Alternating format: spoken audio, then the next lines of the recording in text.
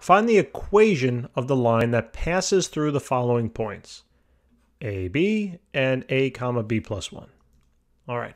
So now a question like this, I know it's like, oh my goodness, why? Why are they doing this to me? Now, understandable, I totally empathize with you. However, what I want you to realize is that this question is not hard, okay? It's the same procedure as we would approach this problem with this in the same way as if I had a point, let's say 3 comma 4 and I don't know, 10 comma 28.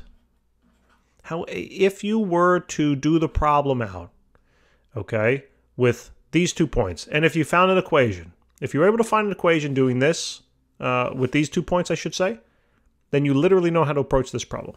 Okay, and we're going to follow the same concept as we would have, as if they were 2 points. All right. So anytime you know you have 2 points, 1 and 2, you know that you know an x1 and a y1 and an x2 and a y2, right? Because coordinates are always written x comma y. So let's call this our first point. This will be x1, y1. And let's call this our second point. This will be x2, comma, then that's y2. All right. So now if you have to find the equation of a line, you know that that means, right, this is the general equation that y is equal to mx plus b, and you know a linear equation is defined by its slope and its y-intercept. So whenever they ask you to find an equation for a line, they mean find the slope, find the y-intercept, and then just plug it into this formula. Leave the y and the x as variables, okay? So that's my goal. So first thing is I'm going to say, okay, great, let me focus on the slope. So the slope we know as a formula that is going to be y2 minus y1 all over x2 minus x1. All right. So now let's just plug in the values. All right. The slope here will be equal to the y2 value. So what is y2? That's this crazy thing b plus 1. All right.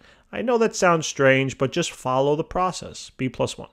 Minus then what's my y1 value? Well, my y1 value is b. Okay, so I plug that in.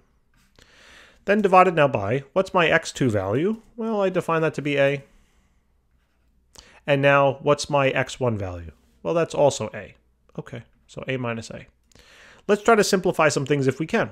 So here the slope is going to be equal to, so b plus 1 minus b. Realize that this is just saying, basically b, you can combine these like terms, b and negative b. They would just cancel themselves out, right? They basically eliminate one another. You're left with 1 in the numerator.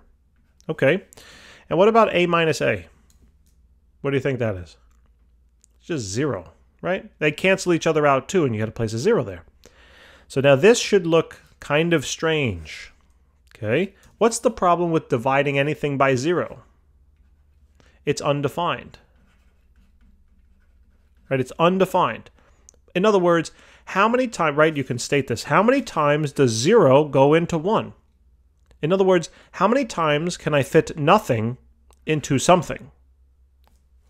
I'm speechless, right? I don't know. You can't, I don't know, right? So it's undefined. Now that means something. That means something. Anytime you have a slope and your denominator is 0, you can memorize this, or you can also understand it, but the linear line that we're dealing with now is going to be vertical. This is a vertical line. Okay, it is a vertical line, right? Here, watch. Let me draw a coordinate.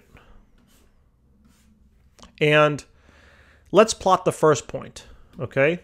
Now they're saying a comma b, right? So the x value, so remember x is here, y is here. So they're saying the x value is a. Oh, joy. Where's a on this? All it means is just go out some positive value and call this point a. All right, call this a. You could call it 3 if you wanted. It doesn't matter. And then that means that if this is a, and then I have to go up to b, maybe b is right around here. Okay, so I would plot my point there. Now, take a look at this. So the x value here is a again, so I would go out to a, right? And then I would go up b units plus 1. So I'm going to go just a little bit above that, maybe right there. And I'm going to plot my point. And if you had to connect these 2 points, now what line does it make? Look at that, vertical. It makes a vertical line. Okay? Now, what is the formula for a vertical line. Is it y equals a number? Or is it x equals a number? Well, it's going to be x is equal to a number, right? Because if you notice, what is constant among all points on this line if I kept putting dots in? What's the same thing about all these points? They all have the same a value, right? They all have the same x value. A, b plus 1, a, b plus 2, a, b plus 3, etc., a, b minus 3, right, minus 1, whatever, blah, blah, blah, blah, blah, blah, blah, blah. So we realize that the thing that's constant in all those points is the x value, right?